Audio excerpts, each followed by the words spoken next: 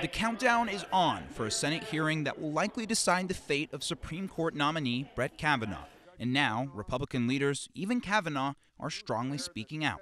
I am looking for a fair process. The judge is facing accusations of sexual misconduct from multiple women during his time as a high school and college student, including a claim from Christine Blasey Ford, who says Kavanaugh pinned her down in a bed and attempted to remove her clothes at a party during the early 1980s.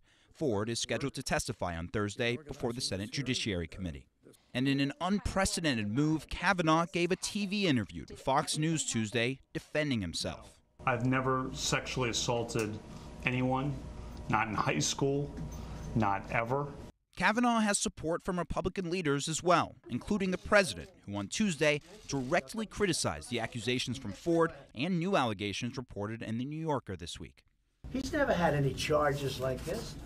I mean, charges come up from 36 years ago that are totally unsubstantiated. This is a con game being played by the Democrats. But Kavanaugh's fate will ultimately come down to whether all Republican senators are on board. Should there be a full FBI investigation into these allegations from Kavanaugh's past? And at least one, Alaska Senator Lisa Murkowski, wants to know more. It would sure clear up all the questions, wouldn't it? McConnell has promised to hold a vote on Kavanaugh's nomination no matter what happens on Thursday. In Washington, Omar Jimenez, Currents News.